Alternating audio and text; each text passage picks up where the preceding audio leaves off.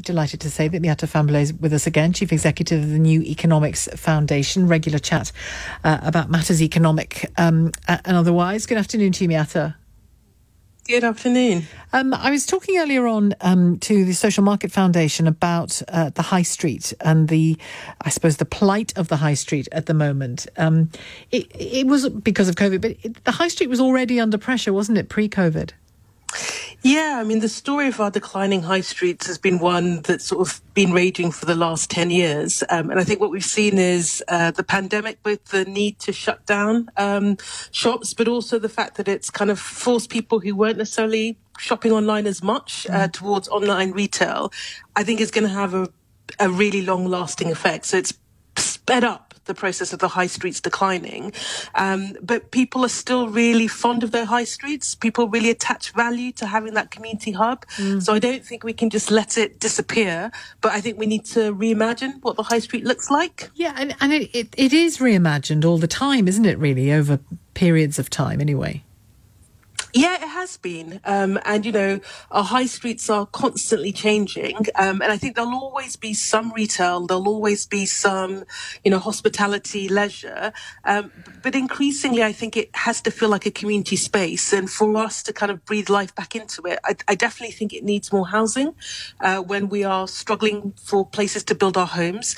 But in addition to that, you know, I think there's a really, really big place for services that are provided by the public sector to be located in our high streets, so people go there, feel that it's, you know, they can get help that they need at the centre, but also thinking about flexible spaces, you know, so increasingly we have these offices that people can use on a short-term or flexible basis, and more of those, some owned by the private sector, some probably owned by the public sector, that just create spaces that people can go and work in a far more flexible way, I think starts to get you to what potential high streets could look like. Imagining it and achieving it, they're very different things, aren't they? There's a journey to be had, there are actions to be made, there are decisions to be made, political, social change has to happen. What's your best guess as to when we'll get a sense of whether the high street survives at all, even changed? Well, I think in the next year we will feel it, because we'll see, you know, we already had in parts of the country, and this was a kind of fallout from the financial crisis, even coming out of that, parts of the country, you would just walk down the high streets and shop after shop after shop that was boarded up, and really struggling to kind of open up again. So that scarring already exists, and I think we will start feeling it when people are walking down their high streets and they are just seeing shop after shop close down. Which again we saw during austerity anyway, didn't we? Yeah. It was already there. And so it, you know, and some places recovered a bit better, but, you know, lots of, you know, I think about countless times that, you know, I've been in town centres, you know, in parts of the northwest or the northeast, and, you know, parts of Scotland, and you kind of compare it to the kind of high streets of London, and it is a very, very different feel. So it was already there. Yeah. And then you throw COVID and the impact on our shops and our hospitality sector on top of that, and the risks that, you know, depending on how a whole set of things are managed, including support that's provided to workers, we could see a lot of shops closing down, and you suddenly I think people start seeing and feeling a very, very different type of high street. But I wonder whether the local, you know, the very local high streets rather than the city centre high streets will thrive as more people work from home. You know, that there's a possibility that aspect will save some of it at least. Yeah, I mean, so I think one of the interesting things is that people have really placed value on their, you know, their local shops.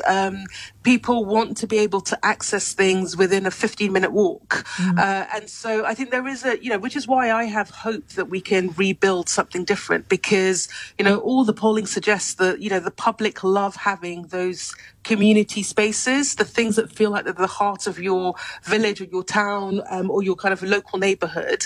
And I don't think that sentiment is going to go away. So I suspect what we will see, and hopefully both kind of action by local authority, planning policy, and also the investment that's going in keeps pace with that.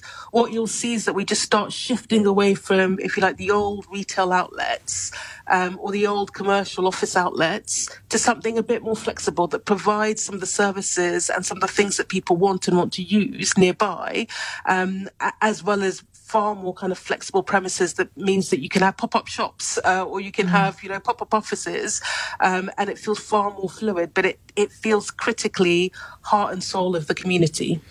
And it was interesting I noted with interest anyway yesterday that the delivery firm Hermes, if I'm pronouncing that correctly, is creating 10,000 jobs because of the demand. I mean, it's astounding. And, there's a lot of hardship, but, the logistic industry has done incredibly well through this crisis. And I think just the volume of online retail and sales and the need for delivery services is quite astounding. And there's a real juxtaposition when you've got, big, household names, retail outlets, M&S, Boots, whatever, cutting jobs. And you have Hermes, bringing on thousands of workers. It really gives you a feel for what's happening. And do you think that there will be the political response to that is going to be interesting, isn't it? Because 10,000 jobs created, great thing. 10,000 jobs that might mean the end of part of your high street, not so great.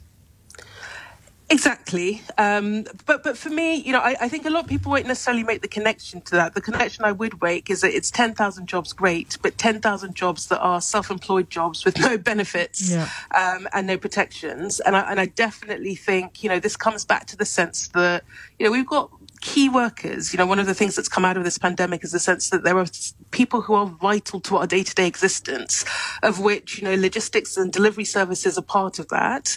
And we need to treat them well, and we need to pay them well, and we need to make sure that, if they need to take a holiday because they're pretty much working every day of the week, they can do with favourable terms and conditions. And I just think it's one of the things that we've got so wrong. And to be fair to Hermes, they did a big deal with the unions that protects some of their workers, but not all of their workers. So I'd want to see 10,000 jobs that are better protected. Yeah, and it was interesting to hear Professor Chris Whitty in front of the Health and Social Care Select Committee yesterday. I don't know whether you saw it, talking about how the style of employment, in inverted commas employment, of carers, for example, social carers, contributed to the numbers of people who got COVID and died.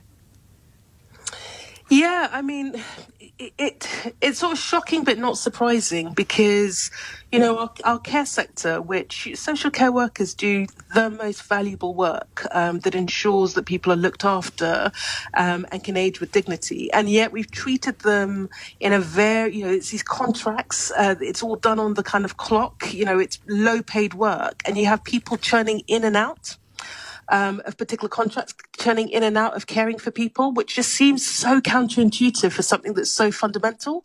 And one thing that I hope desperately comes out of, the many changes I believe we need to make out of this pandemic is that we really think long and hard about actually the sort of social care system that we want, and give it parity with the NHS so that, we get care free at the point of use. It feels a long way away, doesn't it? When you look at the public sector pay rise announcement from yesterday, care is not included because actually they're not, mostly anyway, public sector workers, are they?